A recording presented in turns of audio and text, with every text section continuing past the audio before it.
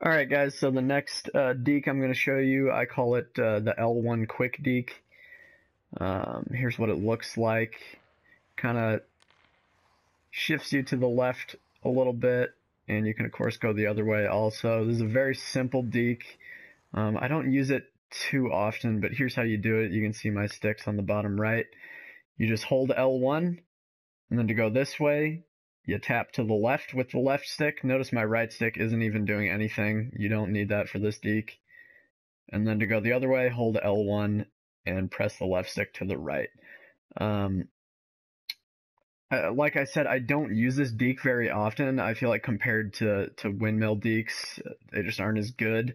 I think this deke is used best when combined with other dekes, but just by itself, I feel like it's really nothing special.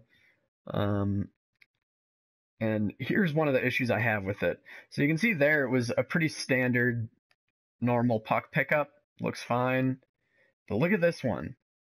So I do the deke, and then look at how long it takes to pick it up. I hate that. And it seems to be about maybe a little less than 50% of the time you get it like that, and it can really fuck you up.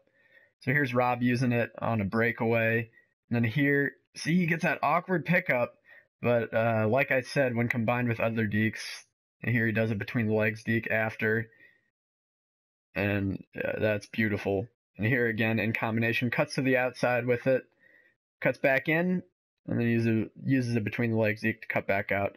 So there's a lot of different ways you can combine dekes, and this is definitely one of those dekes that you can kind of throw into the middle of a combination and have work for you.